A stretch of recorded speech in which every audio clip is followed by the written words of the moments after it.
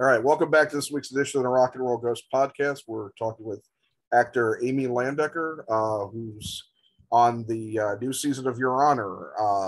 How are you doing today? I'm great. How are you? Good, good. So this Are is you in Chicago? Yeah. Hometown. Yeah. Well, I'm sure a lot of hometown people will say this, but I remember listening to your dad on the radio. So Yes, I guess at this point I'm offended if you don't say that. Yeah. And I think you, even though you were primarily a theater person for the longest time, but like I knew about you. I don't remember if were you on like the Steve Dahl show? Oh my God, when I was a kid, yeah. Yeah, okay. All the time. Yeah, because I remember him at some point talking about you, and I used to listen to him. I got into like a fight with Marcus. I think that was the guy's name. Wow, that was way back. Yeah. That's the Disco Demolition days. I didn't get into a fight. I'll tell you, it's interesting because I was pissed because here's a piece of radio history that my dad might not want me to share anymore because it's become sort of controversial. But when I was growing up, what I was told, I'm not saying this is true, I don't know historically, but my dad said disco sucks on WLS radio, and WLS did not want him to say the word sucks. So Steve Dahl heard it. This is what I understood, took it, ran with it, and became like wildly famous off of that term. And I like yelled, I went downstairs like this little, because it was the studios were downstairs, and I like yelled something like I was like 8 years old or something. Yeah. And yelled like through the glass, like my dad said it first or something like that. Anyway, Marcus was actually very sweet to me. I don't think we fought, but it was like, so I was getting upset about that. And that's all I remember from my childhood. Steve. You must have picked up on, your dad must have been maybe a little irritated. Yeah. Okay. I'm sure it was really hard. Although now what's interesting is if you watch the Bee Gees documentary, that whole sort of movement of like destroying all that music is now seen in a very different historical context. Oh yeah, it's weird because I remember I was listening to that show way too young, probably a little younger than you are, perhaps, or maybe we're about the same age. And I've seen that revisionist history, and I never thought, and not to get too far off track here, but I never thought that Steve was racist in any way about it. I just thought that I didn't think Steve was. I think that the movement might have been. Comiskey turned into something that now, in retrospect, looks racist. But I don't even know if that was the intent of anyone at the time. It just now, in historical perspective, I think it does. But I think at the time, it's like the culture really was, and it was more. I don't even think it was like that. It was anybody that was, a sexuality thing or a color thing. I think it was more that he was taking aim at white people, kind of just all of a sudden acting like they're disco and and I think he also genuinely hated the music, which to be honest with you, I never respected the Bee Gees as much as I did until after I watched that documentary, because I sort of hated most of the Bee Gees sound, and then it was like, oh, they're geniuses. It was just different because it was more synthesized, and we were very freaked out about that at the time, but now that's like so common, and you realize their musicianship in retrospect. But anyway, their older stuff, the stuff that they were doing before then is also really holds up well. But I agree. Even aside from them, there were so many artists that were not the Bee Gees that were doing, in retrospect, were doing some cool stuff. But there was so like the Leo Sayers and that right, the stuff that like wasn't cool, but then you're like, oh, it's really good music. Yeah. I'll probably think Celine Dion is great in like 10 years. Yeah. See, that's what happens when you grow up with a DJ for a father, that you have very passionate opinions about music. Oh, yes. Yes, you do. Yes. All right. Well, our little trip down memory lane. But so you were just like in my sphere of knowledge for some reason, but I don't think I I don't know. I'm looking. I think the first thing I definitely remember seeing you in, and it's a personal favorite of mine, is A Serious Man as the That's next like door the first, neighbor. that's the first real thing I ever did. I had like, I mean, I'd done a couple Law and Orders, and I had done, you know, a couple of guest stars on some TV stuff. And I think like the only movie I'd ever done, I mean, I was like, you know, had one line as a reporter or something in something, or I was, the first like movie I ever had anything really to say or do was one scene in a movie called Dan in Real Life. But the first Yeah. movie that I actually had like a character to play, was definitely A Serious Man. And part of that was because I grew, you know, I didn't leave Chicago until pretty late. I was a theater actor and a voiceover actor, and very content, and a commercial actor, and content to do that. I just ended up doing a play that took me to New York, that took me to LA. And while I was out in LA, which was a Tracy Letts play, who's a Chicago guy. Oh yeah, yeah. Yeah. And while I was out in LA, they were doing a casting for that movie. And I just happened to know the casting director from Chicago. Her name was Rachel Tenner. And I just happened to be able to go like, hey, Rachel, I happen to be in LA. I saw this casting call, you know, that someone actually sent me an email, that my friend Andrew Hawks, who was a Chicago actor, he was like, hey, Amy, I saw this casting. This is you. And I was so flattered because it said nudity was required. And I was like, ew, who wants to see me naked? He's like, shut up. So I was like, okay, I'll, you know, I would never think of myself for that. But I was like, well, and I honestly, I'm not trying to be self-deprecating, but she was described as really sexy. I didn't think of myself like that. I didn't think of myself like that at all. And here's this lovely old boyfriend who thought this was perfect for me. And I just thought, well, I'll just go say hi to Rachel Tenner in LA. Never in a million years ever did I think I was going to get that part. It still blows my mind. I mean, it just wasn't even in my realm of reality that I would get in a Coen Brothers movie, that I would be cast as like a naked sex person. Yeah. I was like, wait, what? It never even occurred to me. And it was so weird when she's like, you have a callback with the Coen Brothers. And I was like, and you know, I don't know. It was just so weird. I had some take on it that they wanted, and I got the job, proceeded to like starve myself, you know, and like work out every day and try to like feel confident. Although I was lying down, it was no big deal. But that had nothing to do with why they were casting me. That was all, you know, but of course that's the only part I was so scared of. But right. But it was so fun, you know. Sorry to talk so much, but no, yeah, that's it always strikes me. You're on here to talk, so Just that Michael Stuhlbarg and I, you know, we've gone on a journey together. That was his first big movie, and we became extremely good friends during the shooting of that. And we ended up, you know, it just, looking at Your Honor behind you, it's just, we talk about it all the time. We were just together shooting. Oh, that's right. I completely forget that he's on it. Oh yeah. Yeah. I haven't watched a ton of it yet. I was waiting to see if there was going to be a second season, and then once I heard there was one, you like to watch it all together. I kind of wanted to, you know, make sure that like it didn't tell half of a story. Yeah. Well, it was intended to be a limited series, so it does hold up as its own. A lot of people have been like, how do you even go on from that? But they did. Hopefully people will enjoy where it did. But Michael and I have done 4 projects. We did that, and then we both got cast in Doctor Strange, which I am you wouldn't even know I was in it. Oh, well, the first one? Yeah. And I didn't know why they hired me, because you wouldn't know I was in it. I was in medical garb.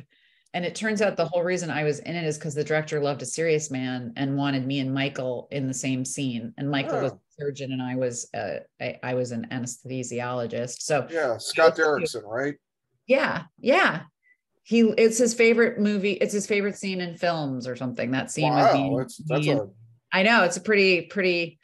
I mean, they paid a pretty penny to bring me as basically background to come out to London for a month. I was like, anyone could have done this. Why am I here? It's a shame you weren't up for the lead role. You could have got some good Marvel money. Yeah, no kidding. And then he came on Transparent, which was my big break in TV. And then And then now we do Your Honor together. So all roads, I always say, lead back to A Serious Man, but it changed my whole, I was not a mainly on camera actor. And I certainly thought that those years were probably more behind me than in front of me. But I'm the weird, actress who started a career an on-camera career at like the age of 40, which is like usually when people are sent out to die. So I had this weird career turn where not only did I start doing on camera, but I started doing comedy, which I was never associated with because of that. And that just kind of led to, a bunch of cool stuff. But the first time I met Bryan, which is how I got Your Honor, was Sneaky Pete, which was sort of the bridge between comedy and drama, I would say. That was something that Bryan produced. Yeah, right? He produced it. He was in the first season, and I did like a recurring, and we had a really nice. He's been supportive of me, which is nice. No, it's cool. And you got this show now. A Serious Man is it's weird when you think of somebody like the Coen brothers or Scorsese or anybody like that who's done a ton of films, and like the big ones like one of my I'm trying to pick a Coen brothers movie out of the thin air for some reason, like Big Lebowski or something like that. Fargo, right? Those are the ones that get mentioned. Like, nobody really talks about like a Serious Man or say Inside Llewyn Davis or something like that. They're more offbeat stuff, but I think I saw A Serious Man with my son, and I remember I don't know why, but I just took to it instantly, and it's got that scene with Michael yelling at the guy from Columbia House about Santana's Abraxas. My son even bought me a vinyl copy of Santana's Abraxas. Oh my God, that's hysterical. As a gag. That's hysterical. No, that movie holds up so well. My husband had not seen it and watched it during COVID, and he was just like, because a lot of people haven't seen it. A lot of people haven't heard of it. It's luckily for me, career-wise, it's certainly beloved amongst filmmakers. Right. That's the key thing for acting. Yes, I got plenty from it because people were so into it. It's a brilliant movie. Yeah. It's just very small and weird, and it doesn't, they have like two genres, the Coen brothers. They have like their big, kind of lots of action and these really weird little psychodramas, and this is definitely one of the weirder ones. But yeah, when he's trying to argue with that guy, and I mean, it's just, it's that type of stuff where the first time you might think it's funny, but it gets funnier and funnier and funnier the more you watch it. Yeah. Well, and you have your character is married to the idiot, the hunting idiot, right? No, I'm his neighbor. I thought that was the one. I thought you were married to the that's the other name. That's the other name. I never saw my husband. I just know my husband's never home. But the hunting guy with that kid. I see. It's been a while since I've seen the movie, so I'm transposing people. That's all right. We're next door neighbors. But it's not my husband. Thank God. He's up on the roof. That's when he catches you. Right. He's trying to fix the antenna. Yeah. I'm sunbathing nude. I remember being so self-conscious about being naked. I was so freaked out about it. And, we finished the scene and I said to Ethan Coen, I was like, how did that look? He goes, oh, it was so funny. It was so funny. Yeah. And I remember being like, funny. Like all I wanted to hear was like, you look great. But it was now in retrospect, what a sweet, innocent, beautiful thing to say to an actor instead of right. It's some leering jerk. Yeah, exactly. It was like, no, it was really funny. Yeah. And so I just confirmed Serious Man trivia through Jean Black, who is my makeup artist, who's Brad Pitt's personal makeup artist. Oh, wow. Also Julia Roberts' personal makeup artist. So I was actually working with Julia Roberts very briefly on a show called Gaslit, and Jean was there and goes like, Amy Landecker, what are you doing? Oh my God. And Julie's like, how do you know each other? And she's like, we did A Serious Man together, 1,000 years ago. Yeah.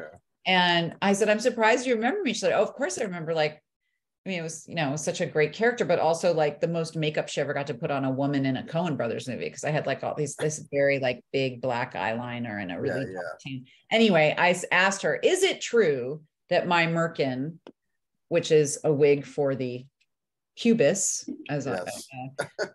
was it made from Brad Pitt's beard from another film? And in fact, it was. To confirm. Oh my God.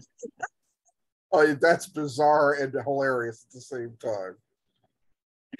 And I was like, damn, I should have saved it. Yeah. At least it wasn't his merkin. You know, they offered me to save it, and I thought, oh, that's disgusting. Why would I save it? It's a little weird, yeah. I would kill for it now, though. Yeah, you would have had his DNA. And I would have this ridiculous memory. It would be like like sitting on some sort of thing inside a glass display case. Trying to explain. Yeah, this is what I wore to cover up. This is my costume. I wore Brad Pitt's beard. I am Brad Pitt's beard. Oh man, that's funny. Well, yeah. So I love that movie, and I noticed that you're in that movie Missing that's coming up. Yeah. Which I didn't even know about till today. What can you tell me about that? Well, I didn't know a lot about a movie called Searching, which was, I guess, a big hit for, it was at Sundance and grossed quite a bit of money and was really cool and creative. It's all this found footage stuff. And so, you know, I had never seen it or heard of it, but my agent said that I was getting this offer to do the sequel that was originally called what was the first one? Searching. So the sequel is going to be Searching 2 Electric Boogaloo. Right. It was going to be Searching 2. And then I think they realized that even though Searching 1 was a hit, it's maybe not I don't know why they changed the name, but now it's called Missing. And it's same idea where you have this and I'd done another found footage movie a long time ago. I forget the name of it, but that was like somewhat successful at it. But Searching was really smart. Like you actually got really into it and it worked, even though there was only through like cell phones and security cameras and FaceTime. And so it's like it's a definite sort of, you know, like tricky, whatever that word is, when you have like a gimmicky kind of idea if it's not done right. But I feel like these guys really know how to do this. And it's just a murder mystery, basically, done through found footage. And Storm Reed is the lead, and I am her mom's. Nia Long plays her mom. Her mom is missing, and I am her mom's best friend. So, yeah. What's also cool about that, though, is Tim Griffin, who's a Chicago actor, is in it as well. And him and I went to Francis W. Parker High School, which is a very small school in Lincoln Park of Chicago. And we passed each other in the hall at the fittings. And I was like, Tim, what are you doing here? He's like, I'm in this movie. I was like, I'm in this movie too. So we had a little high school reunion. So that's cool. Yeah. I haven't seen it yet. The premiere's on Thursday. I'm going to go here in LA. Oh, nice. Do you know, are there a lot of people from that you knew from here out that way? Like, I mean, yes, a lot of, I mean, my class alone, we just had a huge loss. Anne H was in our class.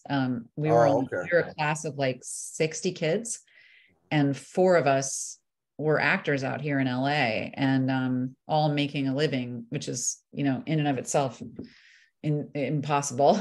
But Paul Adelstein, Tim Griffin, and Anne and I were all in the same grade. Then, I know it was we're all still kind of freaked out and devastated. It's just kind of, it's surreal to me. I did a ton of theater with her in high school, and we all did, and kept in touch through the years, and just didn't expect that at all. But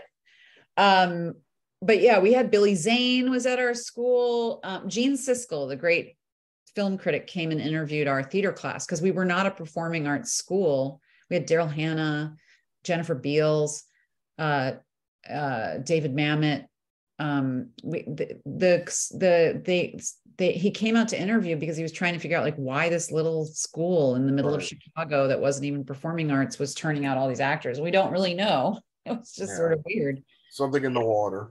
I mean, they had a really good theater department, and we were near Steppenwolf Theater, which was a great ground. I mean, that's where I got introduced to like the idea of theater acting, which I did for a very long time. And that was like my passion. And that was definitely watching, Rondi Reed and William Peterson doing Fool for Love at Steppenwolf blew my mind. Sam Shepard started a theater company with my sister. Paul was in a theater company. Chicago actors take theater very, very seriously. And if you are a really good theater actor, you can transfer that. Like a lot of people come out here, they don't know what they're doing, So Paul would always say to me, like, talent will get you somewhere in LA, because a lot of people don't, I mean, not that I'm like saying I'm not talented, but just that you even like really care about it and have done it and have worked at your craft in any way. A lot of people just come out because they just like kind of want to be famous, which is fine. It's just that it's so much harder than just that, unless you're Kim Kardashian. So. And it's pretty cool actually that there were I didn't realize that all those people were from the same school. That's weird. Really neat. Yeah, we talk about it a lot. And that's why when Tim and I were in the same movie all those years later, it was wild. We had our high school reunion like 2 months after in Chicago, and we were there. And it was just like, it's just you can't write that. It's just very weird. Yeah. Well, the main reason for talking today is Your Honor, where you star in it with Bryan Cranston and Michael Stuhlbarg. What led you to this role? It's funny. I'd come off of Transparent, which was like a really comedy, more comedy. I mean, it had dramatic elements, but it was, this wild character, who was like super, I was always high and sort of sexually curious, and I didn't want to get typecast. I mean, people really believe you are what you play. I mean, people would come up and say the most inappropriate stuff to me if they were drunk. I was like, no, I'm just like a mom from, Pasadena. I'm not Sarah Pfefferman. Yeah.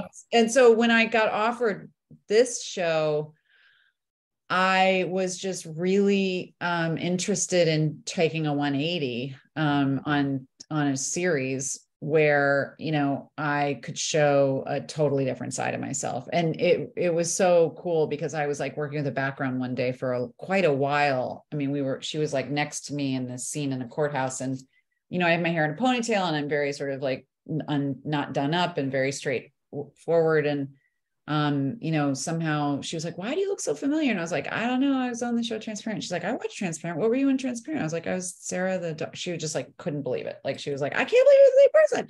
And I was like, good, that's good. That's what I want. Yeah. So that was one element of it. I had watched like some really great FBI stuff with Olivia Colman on an English show. I feel like it was called Broadchurch. And then that sounds right. Yeah. Yeah. And I just got interested in the idea of like doing an FBI person that wasn't done in the vein of like Law and Order, like in a really arty kind of cool, complex sort of show. And I knew with Bryan, the other thing, of course, is Bryan, who is, I just think he truly is, he's just one of the best actors I'll ever work with in my life. I have no doubt about it. And, it was such a thrill to think that I would be in his presence. And it was Michael Stuhlbarg and Hope Davis, Isaiah Whitlock. I mean, there was the first year cast, Margot Martindale. It was insane. Yeah. And, it was shooting in New Orleans, which just sounded like a blast. I would, if I were an actor, I would definitely take a role in New Orleans. It was the greatest city I've ever worked in. I got to do a movie there like the year before this called Project Power. So I got to spend like the last 3 years in New Orleans for at least months a year. And it was unbelievable. But so basically, and also the director of the pilot, I did not know his work. I was, basically the director of the first episode of a television series sets the tone for the whole season. So they're very much the auteur of the mood of the show. And my agent was like, you need to work with this guy. He's really hot. His name is Ed Berger. And I was like, oh, okay. And it was so funny because my husband and I were just watching All Quiet on the Western Front, the new one, and it is like mind-blowingly brilliant. And I'm like, who directed this? And it was Ed Berger. And I was like, oh my, yeah, like that first episode of season 1, if you only watch one, I don't even think I'm in it. I don't think I come in the second one, but it is like one of the coolest sequences. There's a hit and run, and it's just so well shot, so cool, so like moody, interesting. So that was the appeal, and that it was a limited series. So, if you're not happy, you can move on. But then by the time we were done with season 1, we were all hoping Bryan would do more if they wanted us to, which there was a lot of buzz on the set that they did. Showtime was really happy with it, and that if in fact they could get him to come back, they'd probably want to do more. But it was always up to whether Bryan felt like doing more, and if they could come up with a storyline that he felt like was worth coming back for. So that took a couple of years. He was very busy. He was doing 1,000 things. And in the meantime, I did a pilot and a couple movies. I didn't even know if it was for sure going to happen again. And then last July, they said, we're a go. We have scripts. We have Bryan. Do you want to come back?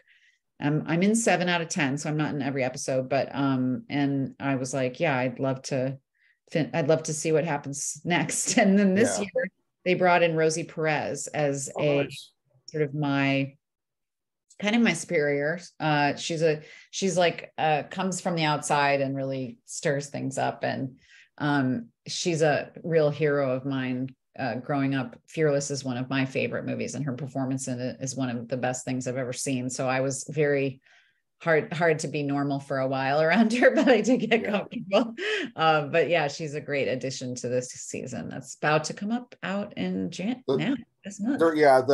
It's going to come out on streaming the 13th, and then it's going to be on Showtime, like the channel itself, on the 15th.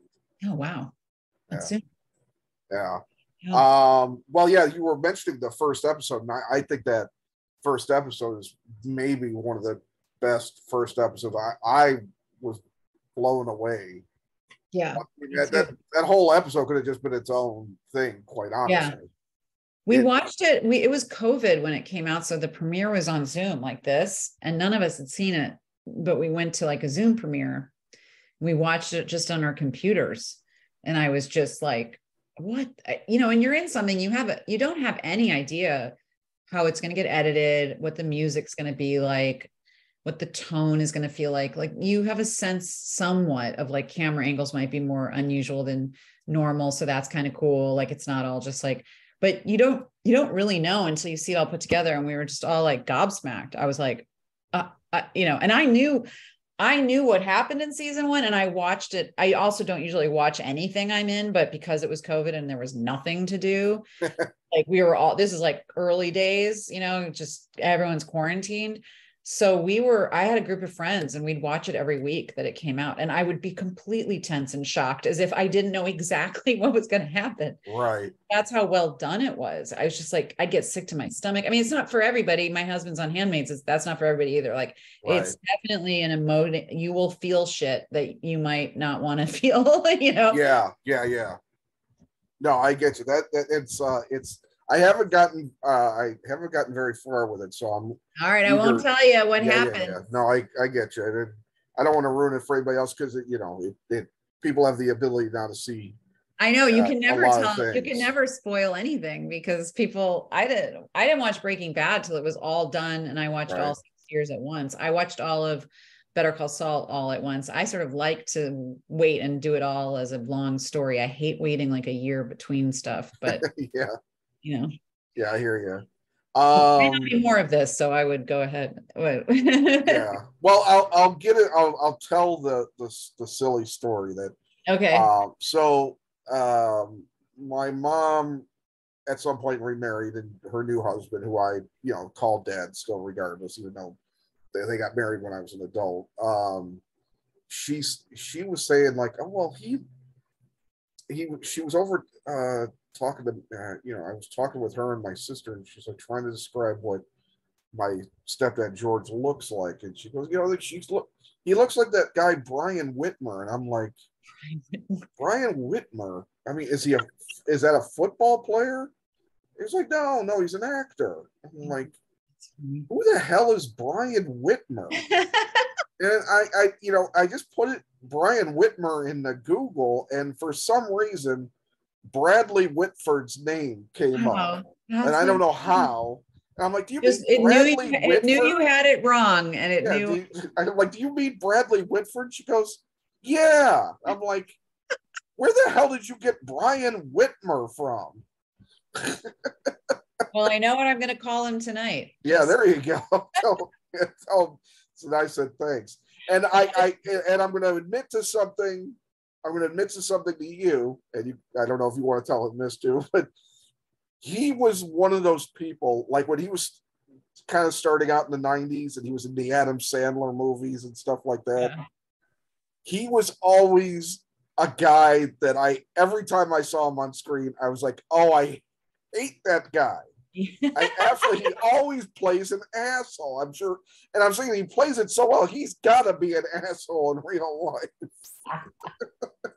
And I think what turned me around is, even though it didn't last very long, and I didn't even watch all of the episodes that it was on, because I know he was in the West Wing, but he was on that Sorkin show's Studio on... Right, Studio 60. 60. And I liked that show enough, and I liked him in it, that I'm like, okay, I'm going to start reconsidering. And I absolutely love him on Handmaid's Tale. So I've come around. Well, if it's any, not consolation, I guess. I thought he was a dick when I met him because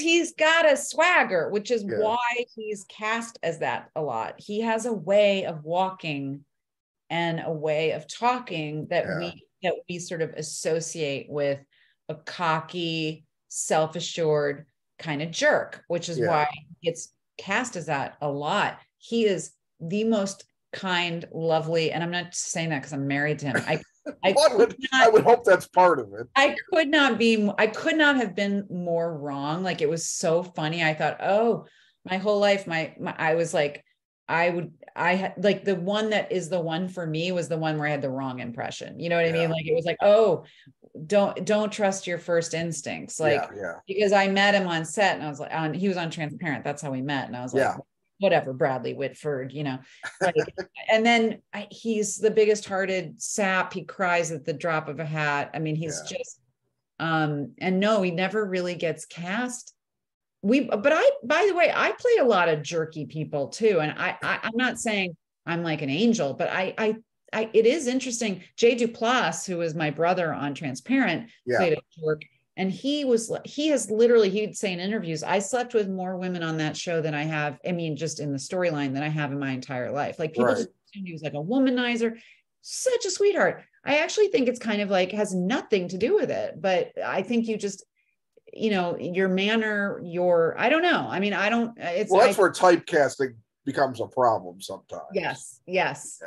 Yeah. Because I remember hating Philip Seymour Hoffman, mainly because I hated Philip Seymour Hoffman because of Son of a Woman, and I hated Matt Damon for like Geronimo, School Ties, and Courage Under Fire, because I thought he was just a jerk in all three. He definitely is one of those guys who comes off as a dick, like Matt Damon. Yeah.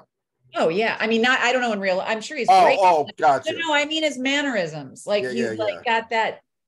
It was just the early version, but I've since grown to like it. It's like toxic masculinity energy, it's weird. It's a weird thing. It's just a vibe. It doesn't mean it's a vibe. Or sometimes the coolest seeming people are complete assholes too. Yes, and I won't name anyone, but let me tell you, that's what blows my mind. People whose entire careers are built on playing people you love can be some of the most horrible people. It's really weird. And not to throw somebody under the bus, but I mean, I never realized until recently how bad of a. I mean, I knew the whole situation with Community, but I never knew how bad of an impression Chevy Chase left on Oh people. my God, he's supposed to be horrible. I don't That know. the Christmas Vacation movie apparently was supposed to be a fucking nightmare. Oh my God, and Bill Murray. I mean, Bill Murray. Bill Murray's gotten into a weird area all of a sudden. No, he's always been the worst, and no one talked about it. And he's one of the funniest people on the planet. And you would never think that guy. I mean, you just would not think what a jerk that guy is. That's exactly what I'm talking about. Like, it just blows your mind. Yeah. You're like, wait, what? Like, you're funny and I love you. No. Yeah. Well, it didn't. His Bill Murray's mystique also got helped a lot by him just showing up at random places and like doing dishes at a frat party. And I mean, and honestly, we're all more complicated than just one thing. Like he does do some cool stuff, and he was such a great like Cubs fan, right? Yeah. There's cool parts to him, but it's hard for me to hate a Chicagoan. I agree. But in terms of working with him, I never did. I have friends who did. It's just a nightmare, an absolute nightmare. And it's just funny. It's like, okay. Yeah. Well, I mean, he's winding down anyway, so it's not like a big deal. But for sure. God, I forgot there was something else I wanted to ask you. Still gonna love him. I don't care if he's yeah. I mean, I have that unless somebody's done unless they've done something unless they're like truly horrible. Right. I mean, I never liked.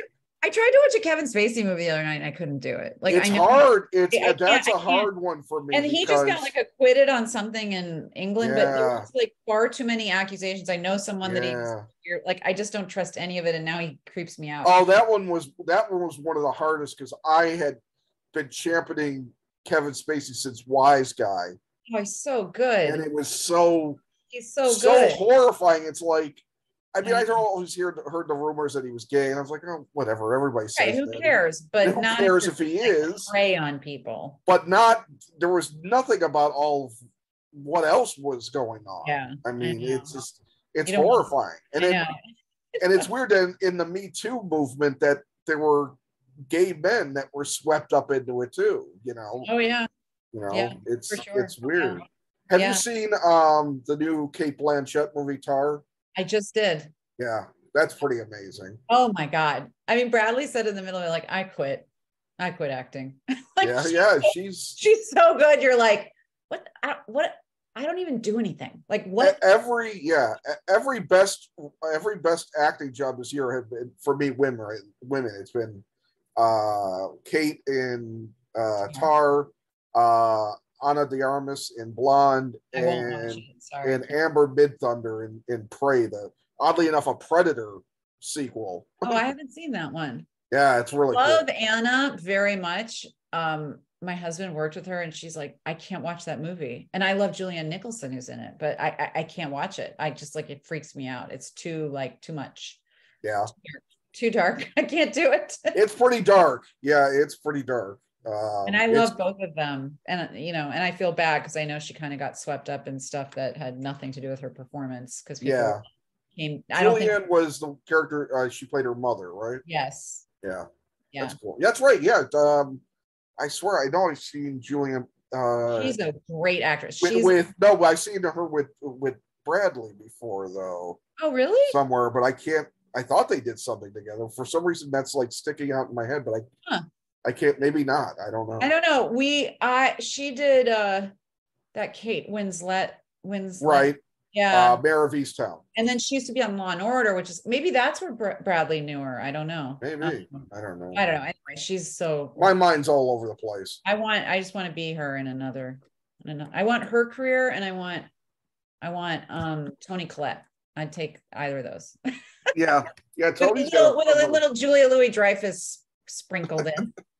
Yeah, she's sorry, I had to put the dog down. Okay. She kept staring at me and I finally just grabbed her. Julia Louis-Dreyfus is all of a sudden going to be she's part of the Marvel universe now. I saw.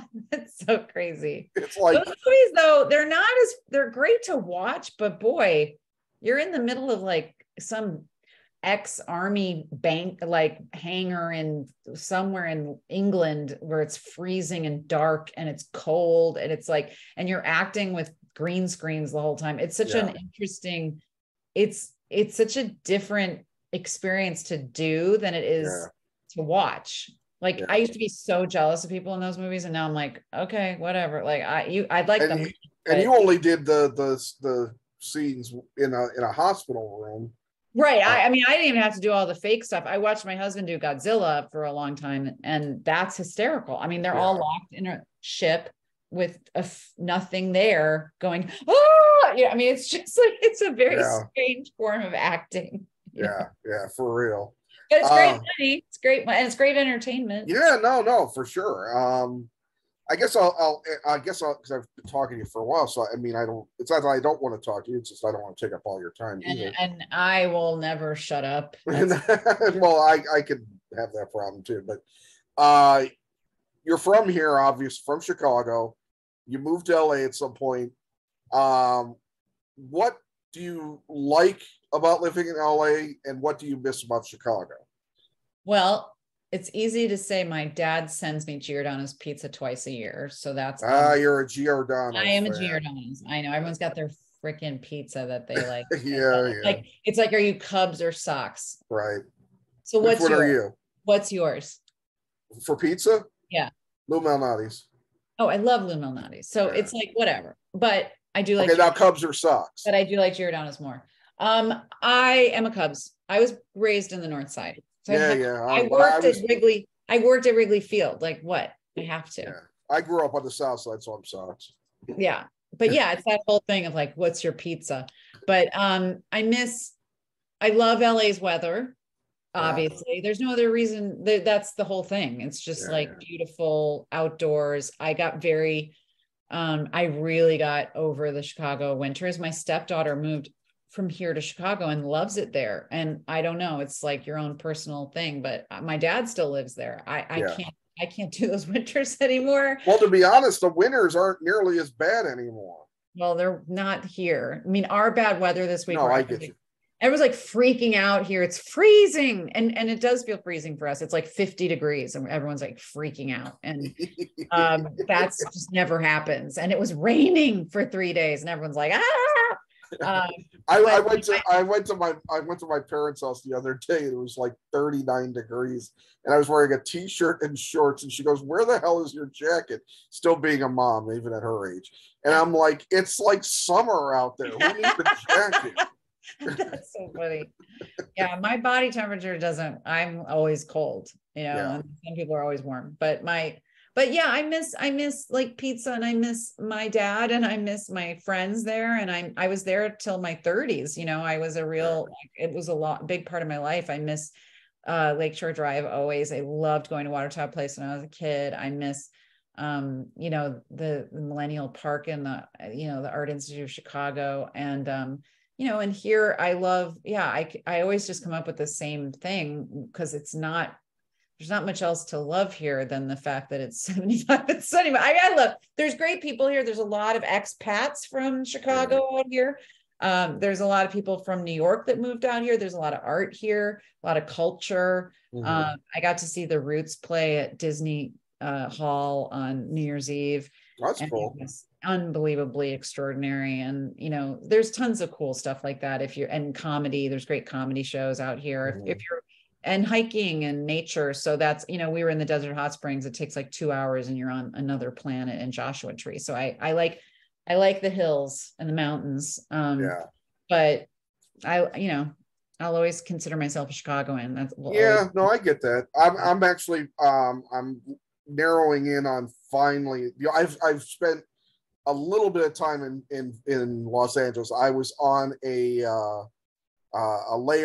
brief layover from Vegas to LAX to back to O'Hare 1 year. So that's the most I've ever spent in LA. Are you kidding? Yeah. So I'm actually planning. You need to come. You do all this like entertainment stuff. You need to come. Well, I'm dying to go see all the classic movie theaters that you guys have. I mean, you guys. Well, not to be predictable, but I really want to go to the New Beverly. Right. And there's a bunch of I want to see ground. I want to go to the Chinese theater just to see. Yeah. Chinese theater is cool. I went and saw RRR there recently. Oh, okay. With the director.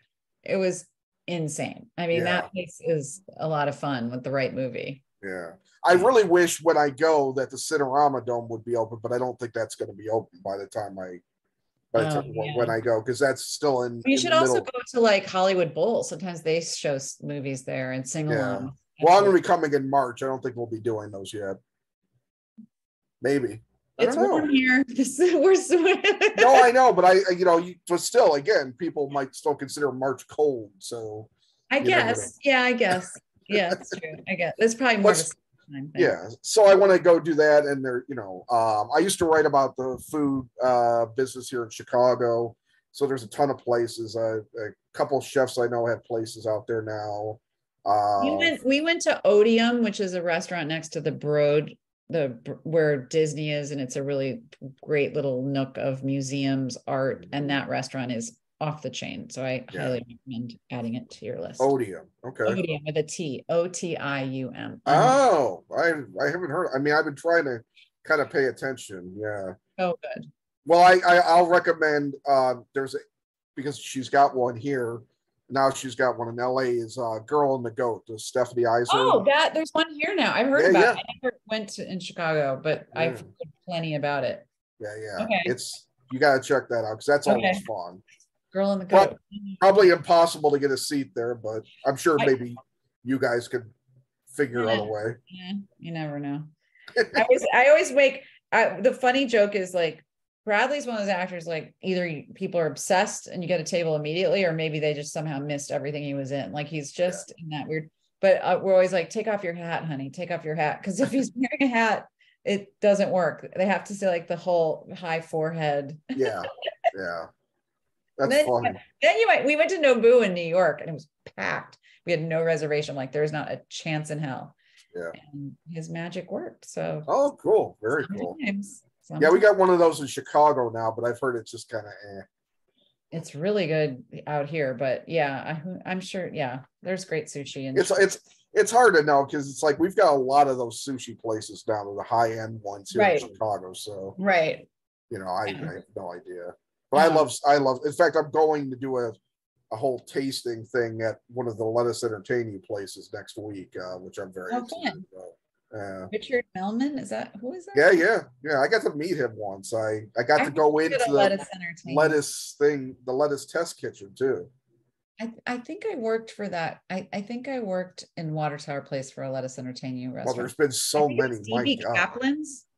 DB Kaplan's, which closed. It was a deli with like this really extensive menu, and that was a Let Us Entertain You. Oh, it's been a while. I remember Steve Dahl's place with Melman, Hat Dance. Oh, right. Yeah, and then Gary Meyer used to have the other one a couple blocks later, which wasn't Melman related, but yeah, it's blast from the past. I know. All those people from. Well, I hope you have a great time out here, and thanks for inviting me to chat. Yeah, no, thank you as well. It was a real pleasure, and good luck with everything. And tell Bradley that he and I are good. Brian, what's his last name? Brian Whitmer. Yeah, Whitmer. I'll tell Brian Whitmer you say hi. I'll tell Brian Whitmer your mom says hi. Yeah. All right. Well, thank you very much, Amy. Again, Your Honor's premiere is streaming 13th of January and 15th for Showtime only. Woohoo.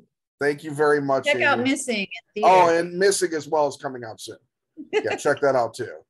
All right. Well, hopefully we get to chat again sometime. Be fun. All right. You have a good day. You too. Bye. All right, bye.